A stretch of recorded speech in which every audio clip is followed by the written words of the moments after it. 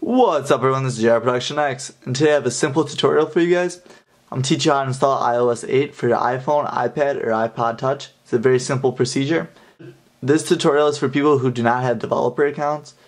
So basically this is for everyone else out there. Very simple download. The first step to do this is there's going to be a link in the description box below, and it's going to bring you to iMod Zone Downloads. And it's going to find your device right here. So you have the iPhone 5C, 5, 5S, and all that, iPad Air. So once you find yours, you want to look for your serial number. You can match this up in the back of your device, or you can pull it up on your settings. You just want to download that.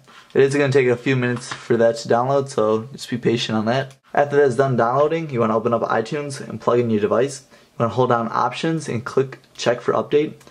Once it's done downloading, you just want to click on this and click Open, and then you're just going to install the software.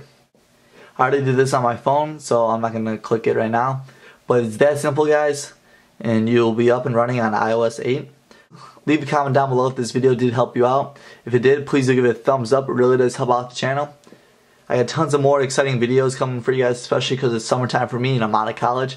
So that means more videos for you guys, and that also means more giveaways. So stay tuned for that. See you guys in the next one, and this is JR Production X signing off. Peace.